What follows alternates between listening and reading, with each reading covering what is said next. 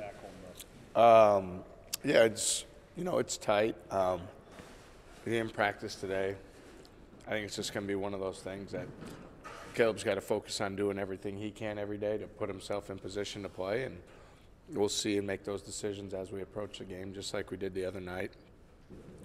However that goes, wherever it leads to, I don't think there's an exact answer to it. It's just going to be one of those things he just keeps doing what he can do, and we'll see where it's at. Would it be beneficial if he took a week off, or is it the back is going to be the back regardless? Yeah, that's way above anything I know about.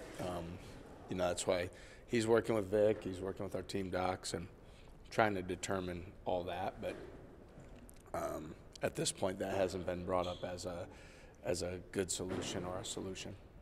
How do you explain Taman's ability to come up with so many loose balls? He has great instincts. He has unbelievable ability to focus and stay in the moment. So part of that is the instincts allow you to react quicker, but it's also if you stay in that moment, you're able to read those plays quicker also. Sometimes guys react or become emotional, and he has such a high emotional intelligence and then I think it's just want to and care factor, and he's obviously got all that. How do I ask this? Because I know what you're going to say. Me either.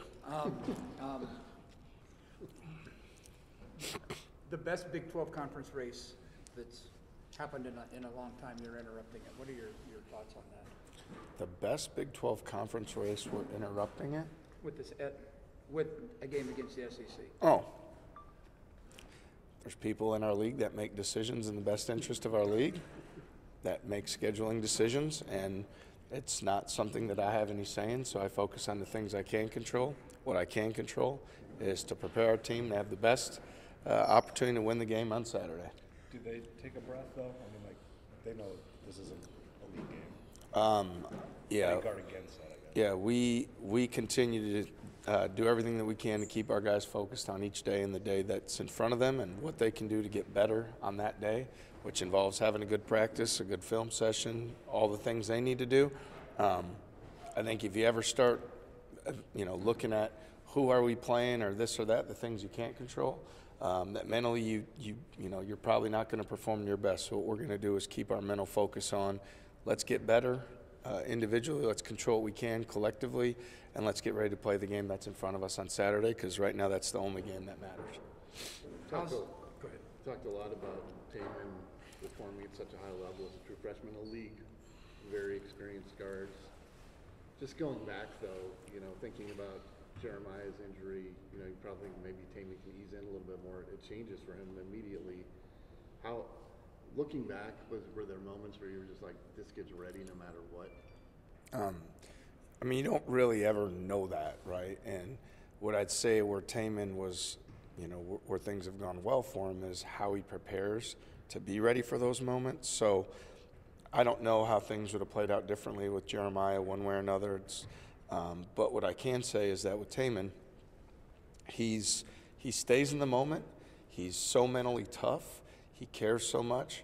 And so he's able to continue to elevate, his game in key moments because of his preparation and then his ability to stay locked in. So, I think it'd be naive for anybody to say they knew he would play this well. Sure. And it'd also be, I wouldn't want to be on the other side of it saying, I bet he won't play that well, because even when he has adversity or a challenge during the game, he quickly gets to making positive plays to make us win, and that says a lot about him. Is there any update on Jazz? Nothing new. He goes to the doctor, I think, next week to just kind of get it evaluated to see if he'll be able to return to practice. So, until he has that appointment and, is either given ability to start practicing or not, we won't know really what the timeline is until that decision's made. Why is Shun playing in a way that seems like it's more impactful than it has been all year long? Yeah, it's all coaching. What took you so damn? Pacing it. No, I'd say Shun's confidence continues to grow. I think what you see from him, and as we've gotten into league play, there's more and more multiple effort plays that he makes. So his confidence, he feels better. He knows he's at a ball screen. He's sprinting back. He blocked a shot. He's rebounding at a higher level. I also think how teams play pick and roll a lot of times in our league that, you know, you're able to put him in certain areas where he can be really effective, making plays and making decisions. And then I just think, you know, when a guy's in his last year, excuse me, you know, you get a point, you have that tremendous sense of urgency. You start to think about, like, there was a lot more yesterdays than there is tomorrow in my college career, and I want to finish this thing out the right way. So I'd say he works at it, multiple efforts.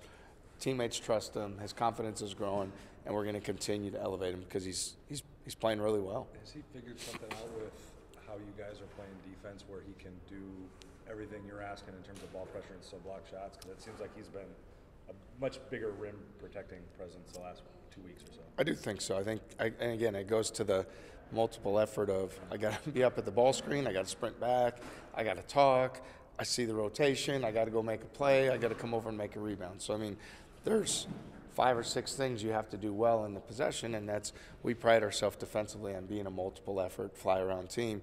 And I do think over time he understands exactly what that feels like and what it needs to be like, and is doing it more frequently. You're seeing a lot more possessions of him doing it maybe than we were a few months ago. What has kind of stood out to you in preparing for Missouri, specifically how they play offensively? Yeah, I mean, certainly fast tempo. They shot the heck out of the ball against Ole Miss the other night. They could play a lot of guys, a lot of different combinations, but they'll play fast. They'll play with a lot of freedom, confidence. They can score points in a hurry. They've got like a really good ability, especially at home, to like score in bunches. So, you know, like all games, us controlling the tempo the way we want, us valuing the ball and possessions, us getting great shots, and getting back in transition defense has been a common theme for us. It's going to be really important in this game because they're at their best when they're in transition.